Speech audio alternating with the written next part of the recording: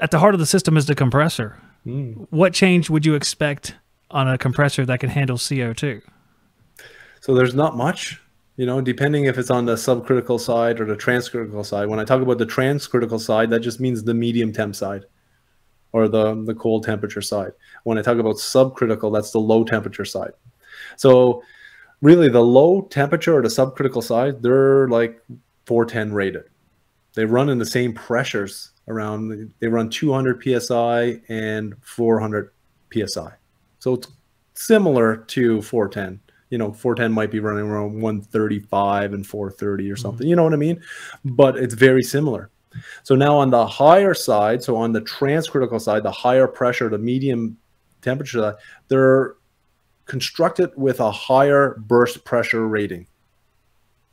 So what that really means is that they're rated for like 2000 PSI compared to their standard compressors that are not that high. Is that the only difference? Well, no, well, there's a few other differences. That the cylinders aren't the same because CO2 is way more efficient than other refrigerants. So when you look at a 404A compressor, their cylinders are real big, say for 200,000 BTU compressor.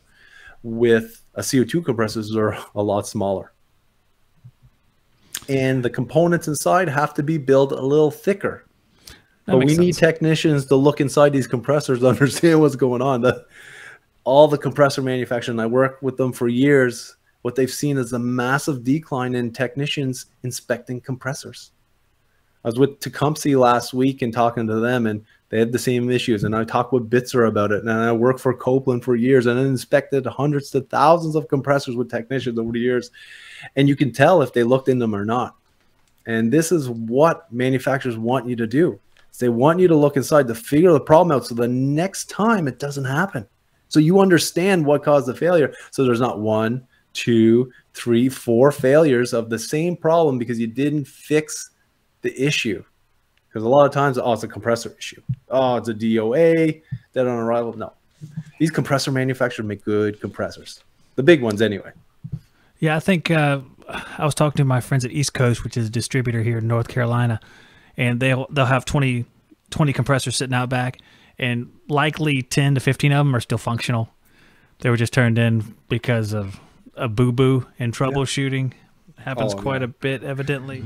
If you want to watch more videos just like this one, click on this playlist right here. If you want to see our brand new video, click right here.